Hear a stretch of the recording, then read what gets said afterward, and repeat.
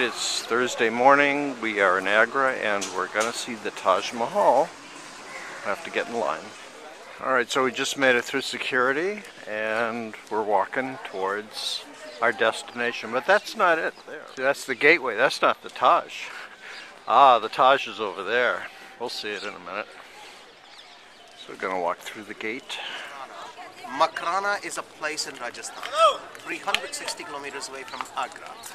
And imagine there was no truck and lorries, they didn't have proper tools to cut the marble.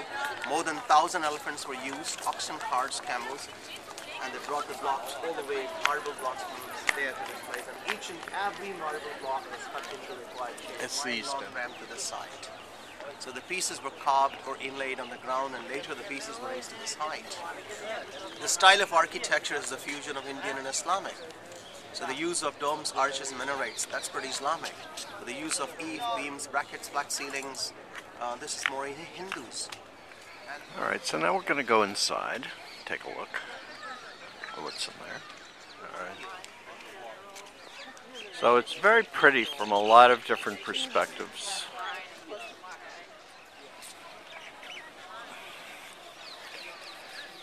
Alright, we're going to go in. It looks plain white in photographs. See, it's such interesting work. Relief work. They carve the marbles. This is in one piece from here to there, and then they have chiseled out. The hammer and chisel, they make some interesting flowers like tulip and iris. And because of touching, people have made it very shiny. Well, there's almost no light in here. There's a big dome, but I'm sorry, it doesn't show up. So under the dome is the tomb of. Is this guy's wife? And his. The tomb inside is surrounded by this marble screen. All right, so we just came out the back door. And the back of this building is beautiful too, but it overlooks this river. River. During the monsoon, it covers the whole area, the water goes all the way to the wall. And beyond the wall, nothing on the banks of the river.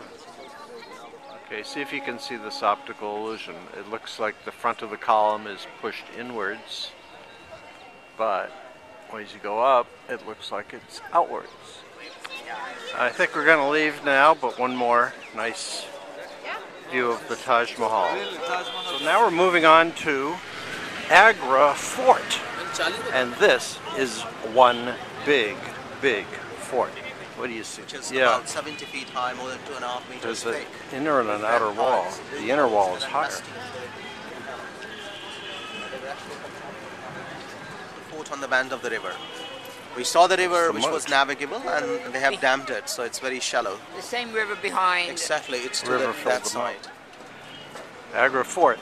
Well, this is really a drawbridge, and it looks like it could even work. Can you see that? Quite amazing. This is Agra Fort. This is like, he said, larger than any palace in Europe. It's really quite amazing. I believe it. All right, so we just walked inside of a gate. But look at this. This was the Hall of Common People or Public Audience, the Court of Justice.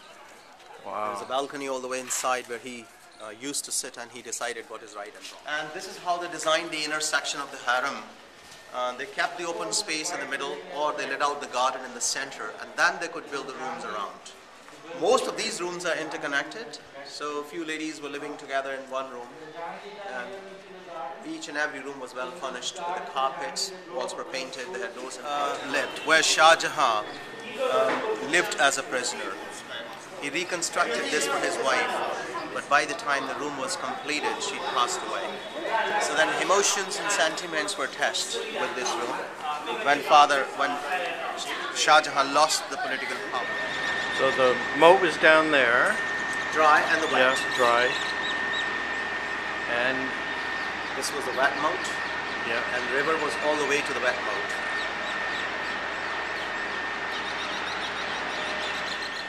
All right, so we're coming up to what looks like a big granite cup, but in fact, it's a bathtub made out of granite. And it's portable. Well, portable if you have enough muscle to carry it around. See the stairs? Yeah, they had stairs to go in. One is missing, so then I believe this must have been sunk into the ground up to the lower part. Right. Tell me who he is. Pictures. Hassan, he's very cute. Okay. He knows Obama and Michael Jordan. Yeah? That's all you need to know. All right, so we just got up to the top and got a bunch of guys just hammering away in these things. A royal festival in this courtyard. On that occasion, the whole place was tented. Oh. Yes, they were nomad by A nature. lot of red sandstone buildings. It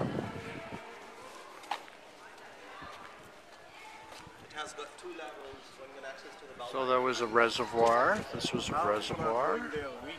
And down there is a road built the way they used to do it with individual stones. The game can be played by So this 4 is a players. game of Parcheesi. There were 4 players, Yeah. and instead of pieces, they had the 16 girls. Concubines who were nicely dressed up, and each one had 4 girls. Girls So were the man who used as played from this pieces. side, he kept the girls here, and then he rolled the dice, and later he ordered to one of these girls to move on. This is how you push them. They started from here, and then they took a round. They went all the way there, and then the girls would come through the center squares, and he was supposed to put them in the middle. And this is called the house of Turkish Sultana. She was emperor's first wife. And there were mirrors. There were mirrors in between all Some those said it was a room to get pleasure. things there.